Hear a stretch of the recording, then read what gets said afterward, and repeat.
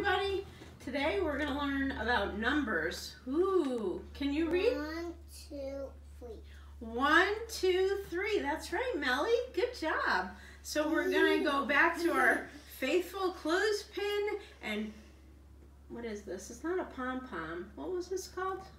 Cotton ball? A cotton ball, right? It's cotton ball. And this is our cotton ball brush. This is our pretend paintbrush. So we've got the color blue today, again, because I didn't want to open up a new bottle and waste. So we're going to use what we already had out, okay?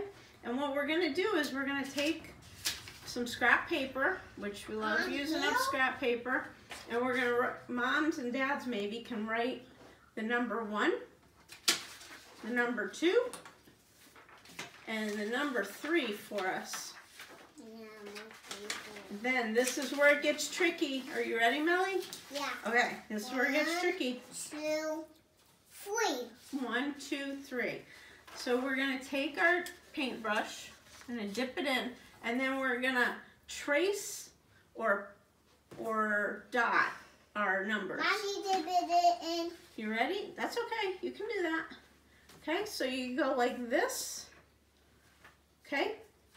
Stay on the line if you're okay. Well, you can be creative too. Are you putting it right on your line? Nice, Max. Very nice. Okay, there we go. So we can either do it like that Funny face. and just trace it. The nice part about this paintbrush is if you lose the end, you just put it back on again. Dip. And then another technique that we'll use for the number 2, I'll do this, so, is the dot dot technique, where you just kind of dot. You need double. See, Melly? You need double. You did double? Okay. Yeah, you need double. Oh, okay. Yeah, you don't need double like this. Oh, you have to make double like that. You're right. That's a good technique. I like it. You don't need double like this. Right. Wow. Ooh, lovely. I love that. Okay, so we got 1 and 2. What design could we use for the number 3? Line it.